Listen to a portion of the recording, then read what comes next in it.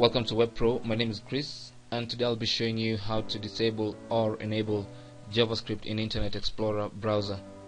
To do this, just go to the browser, open the browser, Internet Explorer. And once you're in your browser, you need to look for your toolbar. Toolbar is right here. Click on Tools and go to Internet Options. In the Internet Options pop-up window, you need to select Security, and once you're in the Security tab, make sure this section is highlighted, the Internet. You can highlight these for different options, but for our tutorial on how to enable disable JavaScript, you need to highlight Internet.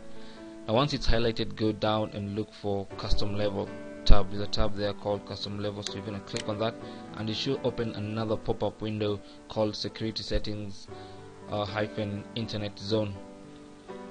Now when you're here, you need to scroll all the way down, and all the way, just nearly all the way, and somewhere at the bottom there you'll see scripting, and there'll be active scripting and the option to enable or disable active scripting. This is what JavaScript is about in Internet Explorer.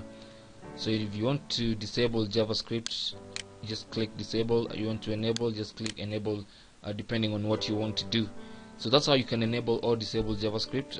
When you select disable, for example, and click OK, and there'll be a warning, are you sure you want to change the settings for this zone? And you're going to click yes, and then you click apply, and then you're going to click OK once again to disable JavaScript in your browser. Thank you for watching. You can ask any question or leave any comment in the comment box below this video, and don't forget to subscribe. I'll see you guys soon.